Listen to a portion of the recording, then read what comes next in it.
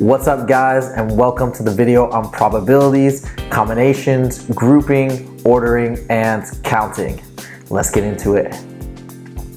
So first, let's start off with the concept of probability. So how do we define probability, or what do we mean when we're asking for the probability of something? We're asking the likelihood of a certain outcome. So let's take an example. So if I ask, what is the probability of rolling a 2 on a dice? So the way we look at that is we want to know the likelihood of rolling a 2. And the way we break that down is we first look at what is the total number of ways that we can get what we want. Meaning, what is the total number of ways that we can roll a 2 over the total universe of all the potential outcomes that exist, and that gives us our probability. So let's look at the ways that you can roll a 2. There's actually only one way, and that's by actually rolling a 2. So there's our example of the total ways to roll a 2. And what are the total universe of outcomes? We have, you can roll a 1, you can roll a 2, and notice we're counting even though it's our wanted outcome, we have to count it again because it's part of the total universe of outcomes. We can roll a 3, a 4, and a 5, and of course a 6. So if we look at what we want over the total universe, we get 1 over 6. So the probability of rolling a 2 on a dice is 1/6. Now let's talk about the probability of independent events. So first of all, what is an independent event, or what are independent events? Independent events are events that do not affect each other. So if we're trying to measure the probability of 2 events that have no bearing on each other, they are then independent events. So let me give you an example. Actually before the example, the way you calculate it is you literally multiply the probability of each of these independent events to get the probability of both of these events occurring. So I'll give you an example. We're going to go back to the dice example. So let's say I want to know what is the probability of rolling a 2 times in a row. Okay, so first let's think about, and remember, rolling a 2 on the first roll, it has no effect, it has no bearing on whether or not you'll roll a 2 on the second roll. So all we do is we calculate the probability of each of these events and we multiply them together. So what is the probability of rolling a 2 on the first dice? Is simply 1 out of 6. Okay, and what is the probability of rolling a 2 the second time? It's again 1 out of 6. So the probability of rolling a 2 times in a row, all we have to do is multiply these two probabilities. So it's 1/6 times 1/6, which gives us a probability of 1 out of 36. Now let's talk about calculating the probability of dependent events. So first of all, what are dependent events? Unlike independent events, they are events that actually affect each other. So one event occurring will affect the outcome of the next, or affect the probability of the subsequent event. So let me give you an example of 2 dependent events. So let's say I was asking, what is the probability of drawing 2 jacks in a row out of a single deck of cards? Okay, so we've got 52 cards in the deck, so let's take the first event. And the first event, we want to draw a single jack. So how many, and by the way, by drawing this first card, you realize we're taking a card away from the deck, so it goes down from 52 to 51. But so what is that first probability? Well, there are 4 jacks total, so that is our top number out of 52 cards in total. So to draw a jack the first time, it's simply 4 out of 52, or 1 out of 13.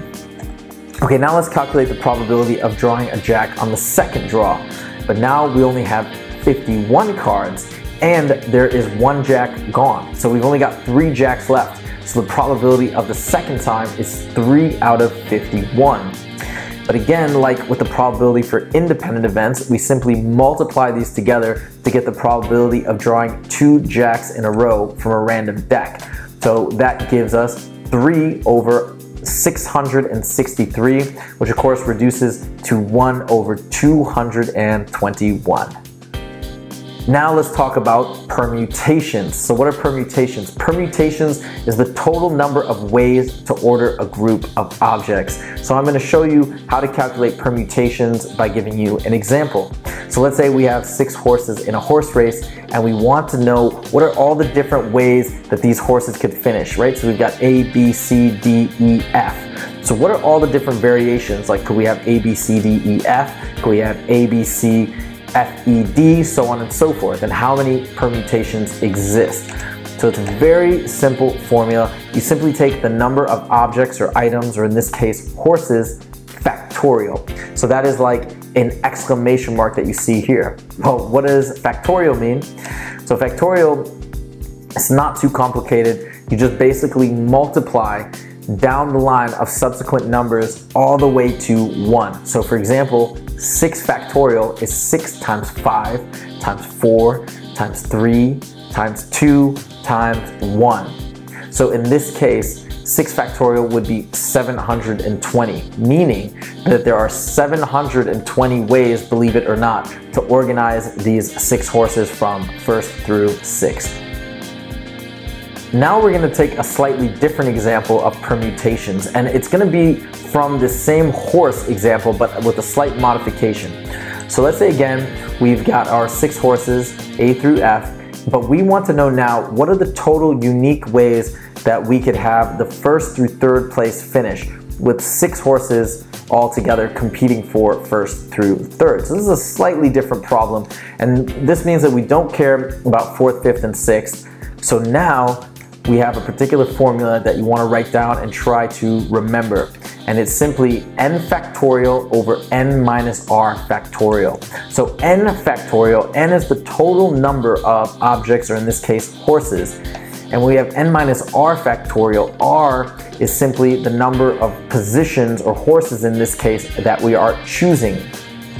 So if we go ahead and plug in the numbers, we get 6 factorial over 6 minus 3 factorial.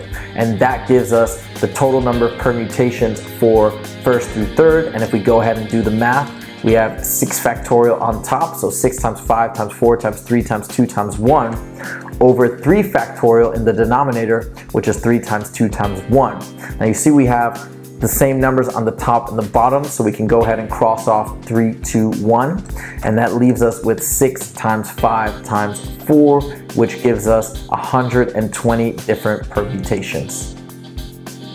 Now let's talk about combinations. So combinations is the total number of ways to group a set of objects, and in this case we don't care about the order of these objects. So what does that mean? That means there should be fewer combinations than permutations, because when we care about order, 1, 2, 3 and 3, 2, 1 and 2, 1, 3, these are all different permutations.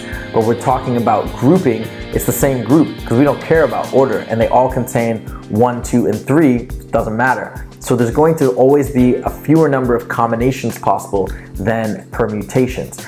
So let's take the example of the same thing where we're trying to group 3 out of these 6 horses. So what are all the different possible ways that we can group 3 out of this total 6 horses, A, B, C, D, E, F?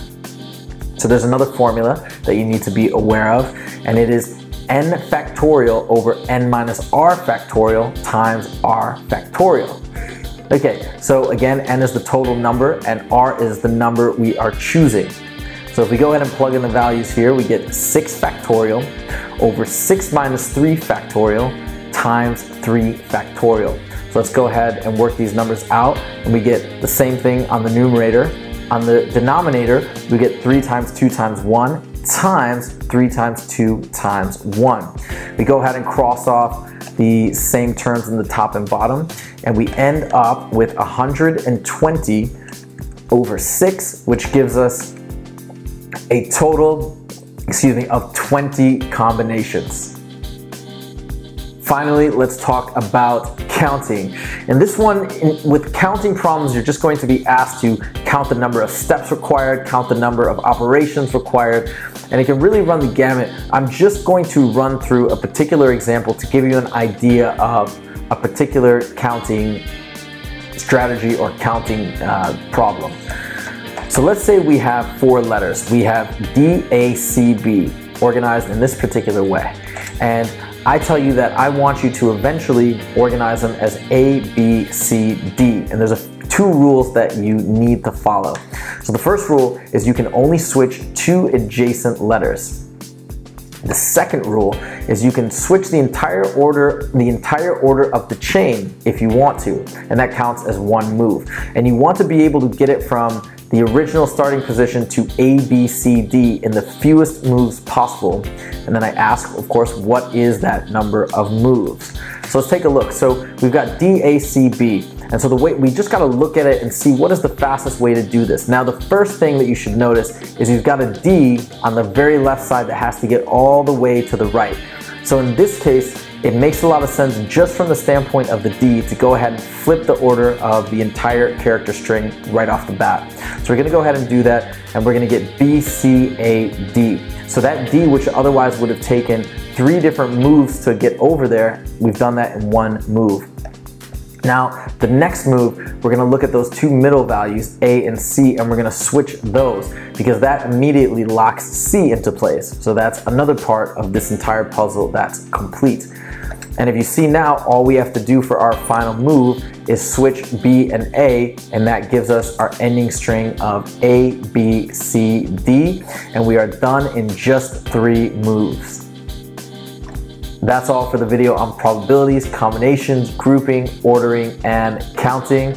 Let's get into some practice problems.